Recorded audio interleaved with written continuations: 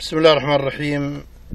وهذا المنظر في يوم 15/4/1434 هجرة للدخول في الجفرة شرق رانية فيما يقارب 160 كيلو، مع تحيات دحيم محمد بحضور الأخ محمد بن محسن والأخ سعد بن محسن، فجزاهم الله خير الجزاء الذي أتوا بنا إلى هذه الديار الجميلة.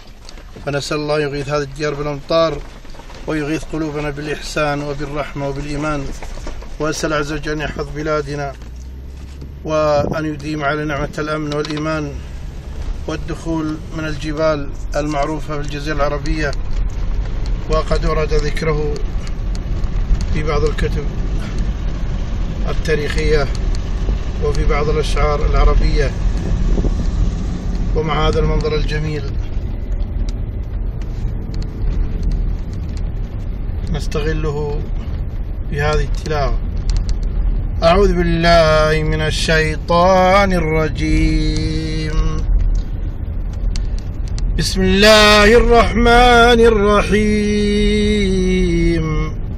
إن في خلق السماوات والأرض واختلاف الليل والنهار لآيات لأولي الألباب الذين يذكرون الله قياما وقعودا وعلى جنوبهم ويتفكرون في خلق السماوات والأرض ربنا ما خلقت هذا باطلا سبحانك فقنا عذاب النار. وهذا الجبل كما أسلفت جبل الدخول، وهذا الجبل معروف كما أسلفت في الجزيرة العربية، وهو من الديار الجميلة الذي تنبت الطيب من العشب.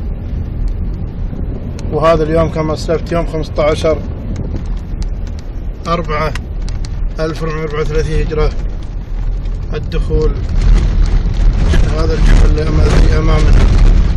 فنسأل عز وجل أن يغيث هذه الديار بالأمطار ويغيث قلوبنا بالإيمان، إنه على كل شيء قدير.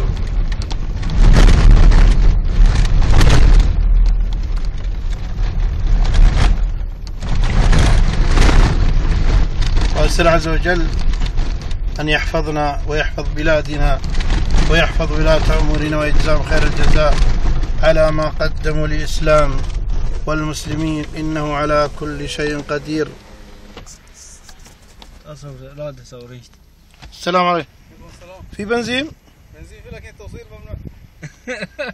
السلام عليكم. وين البنزين ولا شيخ؟